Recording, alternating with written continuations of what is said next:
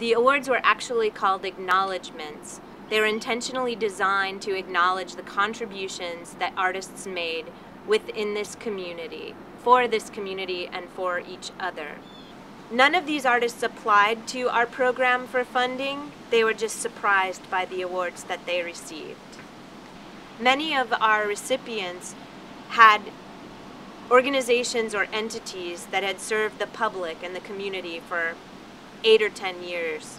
In the case of the Afro-American Music Institute, 25.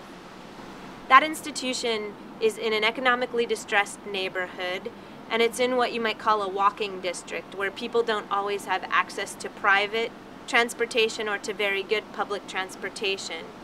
And although the Institute had shared with me that sometimes in the past, stakeholders had recommended that they consider moving to other neighborhoods to share their jazz music training, educational programs with the broader community, they were absolutely set on staying in the neighborhood of Homewood to be a presence in that community.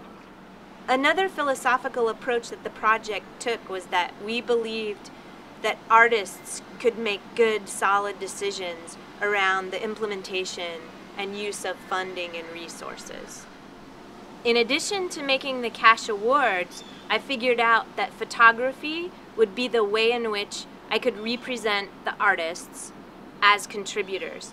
And I thought that these photographs could be used to represent the effect that artists and other creative professionals had upon the community here in Pittsburgh. So instead of seeing the product, the painting the artist did, or the show that they put on, you saw them in the working environment, or you saw the collective working with its constituency to produce new work, inviting the public in. The photographic archive has over 2,000 high-resolution images, which we shared gratis with our acknowledgement recipients and the broader Pittsburgh community.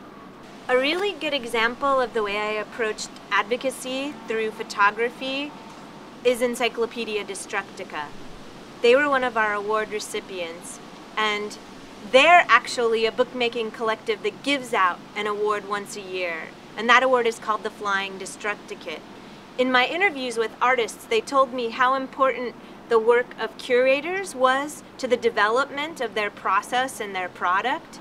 And when I talked to some of the previous Flying Destructicates, or some of the artists who worked with Encyclopedia Destructica, they were empowered by that collective to become curators themselves, to curate people and other artists' work that they admired into volumes of books.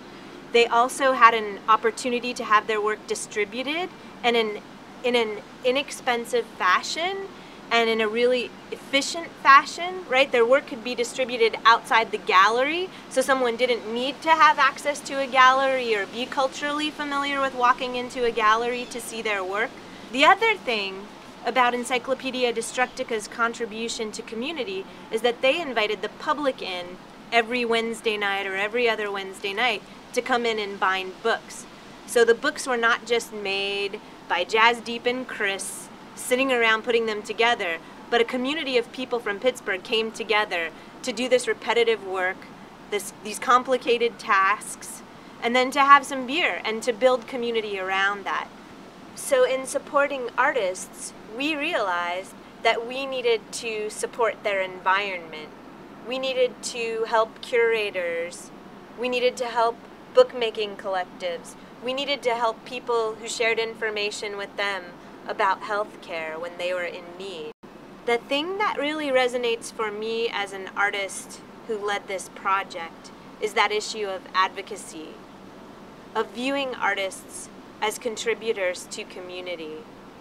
The sense that we're not people looking for our next grant, we're not people just looking for a handout, but that we have really substantial and profound contributions to make to community in terms of education, in terms of conversation, in terms of liveliness, in terms of making Pittsburgh a really livable place.